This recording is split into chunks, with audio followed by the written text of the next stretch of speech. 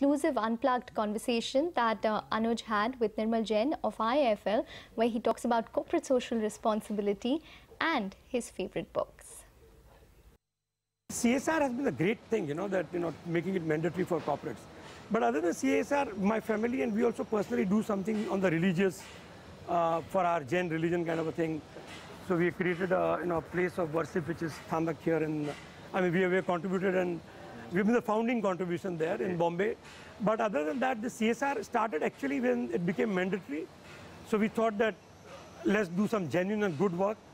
It's reasonable money. So last year we spent 10 crores on that. This year probably we'll have a larger kitty. There's one Sarika Kulkarni, she is helping. She has a lot of experience in this. She has done a lot of work in this.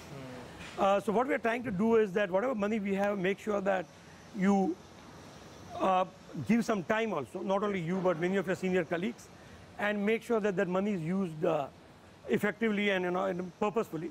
It's just not that you write a check and forget about it. You give some time, and then money goes an extra mile. You personally travel to some of these villages? Personally, I have been to some of these places, seen, and I continue to do that. Okay.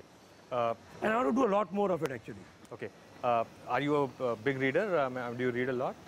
So I do read, now there's a big or small, but of course my reading has come down, but I do read a lot. Okay, which has been your favorite book in stock markets? The stock market, I have read all the standard ones, from Intelligent Investor to Liar's Poker, I have read most of them. Okay. The most favorite has been Reminiscences of a Stock Operator. Okay.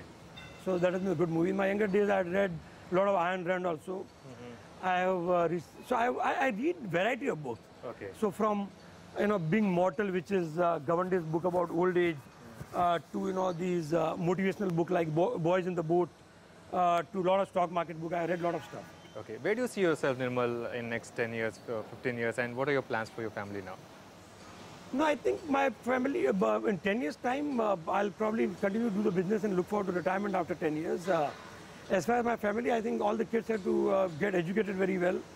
And they should stand on their own feet and start working, and obviously hopefully, and they'll get married well. So I think it's family life which has to go on, and all my kids hopefully will do well in life, because they're good, sincere, and I'm blessed with that. So I'm quite God has been kind there. Okay, and you can catch more of that interesting conversation through the day only on CNBC TV 18.